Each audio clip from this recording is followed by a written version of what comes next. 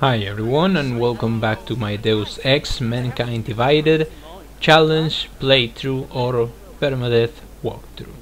This is mission 7 and it's my favorite mission. This is the best mission in the game in my opinion. The environment, art style, attention to detail that this whole place has is incredible. I only wish we had more places like this, because I think this is the pinnacle of what Deus Ex Mankind Divided is. I think apart from this place, it only gets a little interesting in the GARM facility, which is the only one that is truly top secret facility that we're going to, infiltrate or escape rather. And yeah, after that we don't really do much else of anything, sadly. We visit the same place, the hub city of Prague. We come and go several times. I'm trimming all cutscenes here and all conversations. I will not be trimming out the conversation you have to win against Talos Rocker at the end. You will have the answers that you have to select for him to come peaceful to you, even though he dies immediately after, Fox die or something. It's funny because it automatically reminds me of Fox die, from Metal Gear. So oh yeah, I'm gonna do this before I actually go to the merchant. I'm going to grab the things that the merchant needs before he asks me to get them, since I already played through this area and the game is so open-ended in this manner that I can actually get the things before I even reach the merchant, and it's so fucking useful, guys, and it speeds up a lot of things. The game has a way to tell you of, the game is prepared for challenge playthroughs, because it has a way of setting some of the hacking abilities only set to level 1. The panels are only set to level 1, and level 1 is the basic, the one you start with. So that's the game telling you that if you didn't invested anything in hacking, or if you're doing a challenge run, you can still hack the most important, let's just put it, most important things that the game kinda gives you like an option to hack to get it faster, to get some things faster in your playthrough. So that's really cool. I mean, this game is full of open-ended choices. I'm not talking about the choices that you do with Adam, which are, I think there are 2 or 3 only in the full game, and I do not agree at all with the options that they give you to choose and the outcome that you receive, because there is no visible outcome. The city of Prague still is the same one, whatever choice you made, and I don't want to spoil too heavily, but it's only going to change in minute details, like not really important stuff. Like, it's not Witcher 3 that depends on what we do, the whole fucking thing will change, and it's kind of the Witcher 3, did it in a way that is always a gray area what you choose. It doesn't directly tell you that what you're doing is either blue or red, or the renegade or the hero, or the left or right. The angel and demon is not that kind of game, Witcher 3, and I always appreciate it for it. Yet once again we get a new Deus Ex with the angel and demon choices, which I think they are getting fucking stale, guys. I think this is not the way to present a choice a choiceful meaning to it all, because the only thing that you're going to choose are maybe the only important thing that you're not gonna see certain mission by the end of the game. If you choose to go one way, you're gonna see another one, and if you choose the other, you're not gonna see the other one, right? You're just gonna miss an entire mission that is made for replayability, of course. But it's not a huge conspiracy mission or something like that. In fact, both of those missions are pretty crappy to my. I think the game ends when you escape. If you want me to be honest, the interesting things about this game is this entire fucking mission that is beautiful. It's just fucking beautiful. This mission is fucking gorgeous. It's gorgeous to look at, and it's incredible to play. It's this mission and mostly the GARM, but it's kind of wasted, the GARM, because the area is too small, and the amount of things that they just tell you to escape from that place. You're not given any tasks to complete. Jensen, it's not FEMA. You remember FEMA from Human Revolution?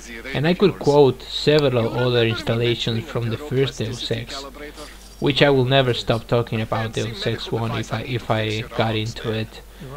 You know what? I might cover Deus Ex. Do you guys want to see me covering Deus Ex, the first one, and doing a ghost, pacifist, no Augments run? Like exactly like this and Human Revolution, but in Deus Ex 1? Because I do have the game, and the only thing that this game accomplishment, excuse me, Spanglish.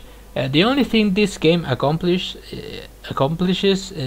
in my opinion, as always, is that it makes me want to play more Deus Ex. Like, I feel like the game got cut heavily here, and I just wanted to keep playing. Maybe I'm being a little unfair, because it is a little unfair to speak of things that are not there. It's better to analyze things that are there, which is a basic review. That hopefully is what a review will do.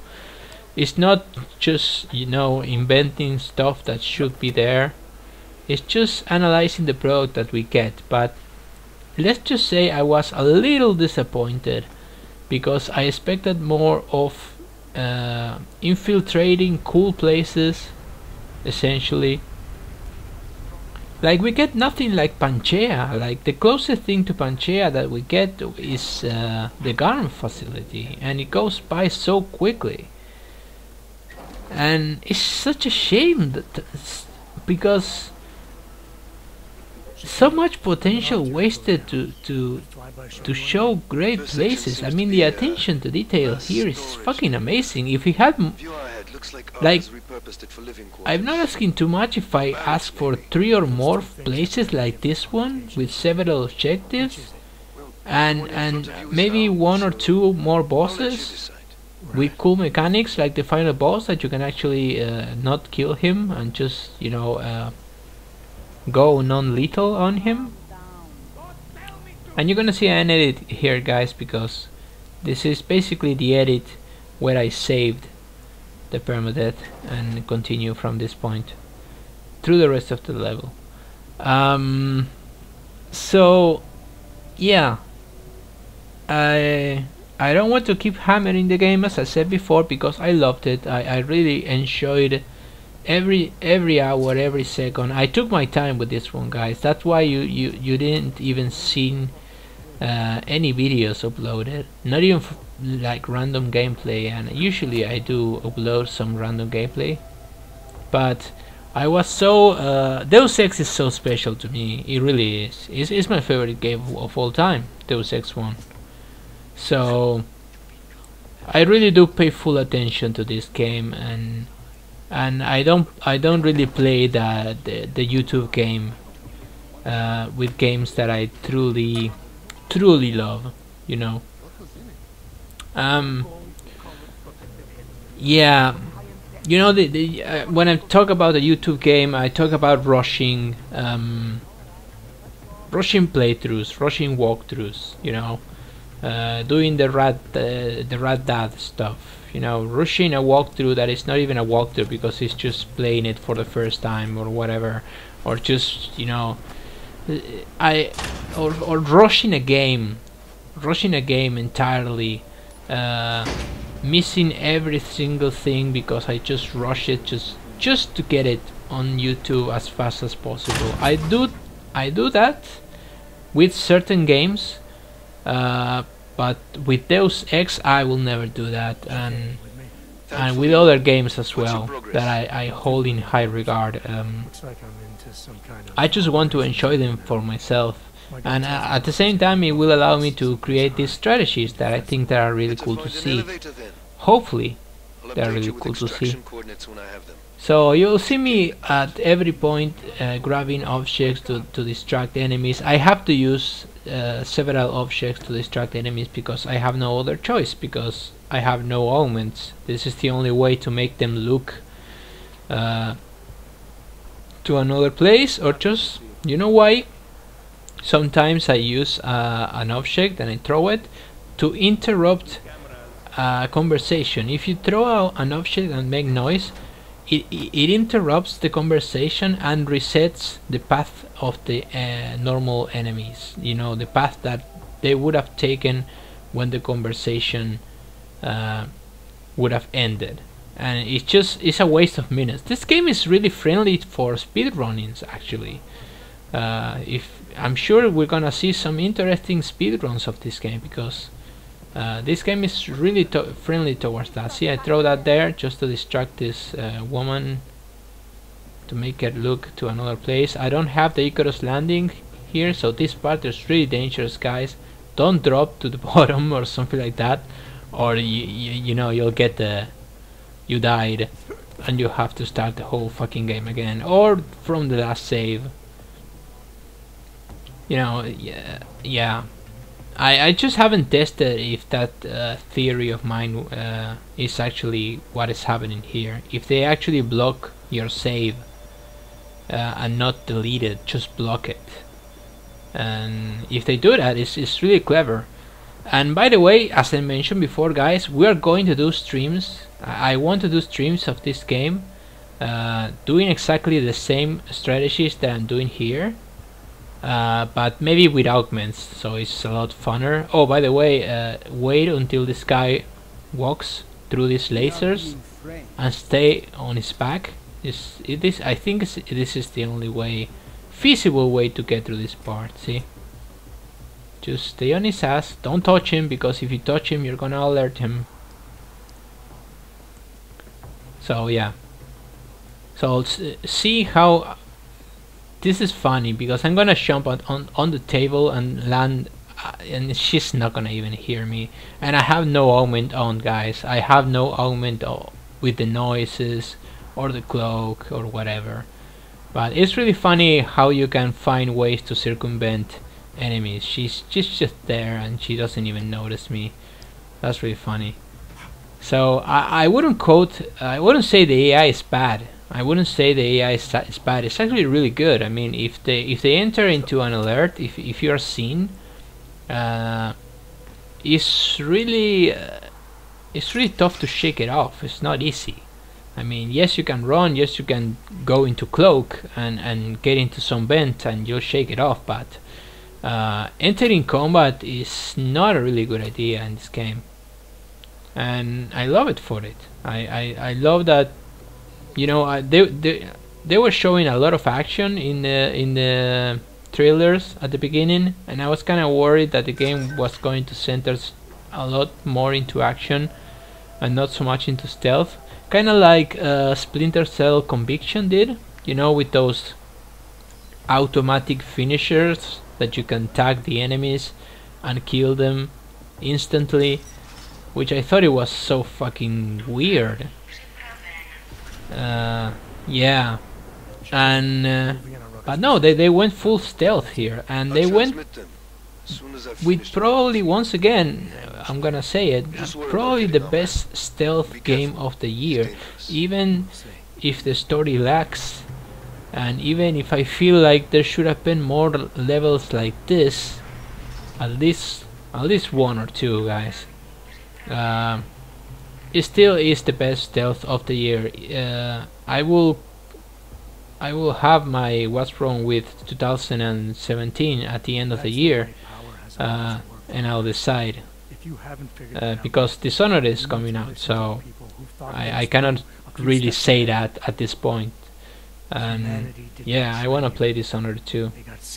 And yeah, this is Talos Rocker Conversation, fully edited, just what you say and the choices you make. He's gonna die after we talk with him, and we're gonna have to escape, and we can do so without alerting anyone, as always.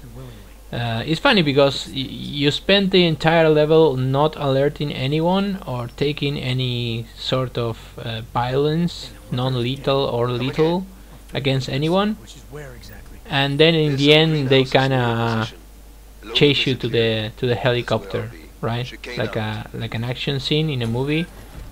And it kinda, I mean, I guess it's cool, but I mean, I would have preferred, if you make noise, then that happens, and if you don't make noise, then you just get to the helicopter and nothing happens, no one sees you. Maybe another cutscene when they found Rocker dead, and something like that, you know. I don't know. Some chances I disagree, but overall it's a beautiful game, and we are going to be streaming it. We're going to be doing Permadeath on stream. If I die at every point in the stream, I will start all over again, or maybe we'll change the game. We'll go and play some Blood level 4 in Bloodborne. Maybe I'll start showing some cool gameplay, not only on Deus Ex, on other games as well. And if you guys want me to cover any other game, I haven't said this in a while, but if you guys want me to cover some old game or some game that you would like to see in the channel, you can leave a request. If I don't have it on Steam or on PlayStation 4, well, then you'll have to wait until I will be able to get it. But at least if you want to see something covered, leave it in the comments. I'm always open to suggestion. It doesn't seem like that, because I never say it. I never say leave a suggestion what game you would like me to cover, but really there is no problem with that. If you want to see some game covered, like I was I asked that in a stream once, and people told me, or in the comments was it, that Gangsta and Taysin wanted me to go through Akumu with no upgrades in Evil Within, and that might happen, but as I mentioned before, well, Gangsta kinda ruined that. So because he did a walkthrough in his channel, and I will suggest that you check out his channel. It's in my features channel, together with Big Benedict, Seraphim, and Dante. He did a walkthrough on Akumu that is still going on. That is just fucking perfect. It's perfect. He takes no damage at all at any point, and he uses the best strategies that there exist. So when I saw that, I basically said to myself, like, if you wanna see something really cool like that, just go and watch him, right? Just go and watch that walkthrough, because it's fucking amazing. Whatever that I do on Akumu, no upgrades, it will be close to what it's doing, so I don't see the benefit of it. I kind of see my feature channel like a whole content of channels, you know. Maybe I don't have certain playthrough, and I'm sure Big Benedict has, or Seraphim, or Gangsta. And you see that I took a little damage there, but the cutscene saved me, because I don't have the Icarus dash. So That's kind of funny. So yeah, this is the chase to the helicopter, and this was mission 7, guys. This was the best mission in the game. Very complicated. It took a while to record and get it flawless, I guess. But yeah, I'll be seeing that guy in the end of the game. So thank you for watching, and I'll see you in the next mission. Take care.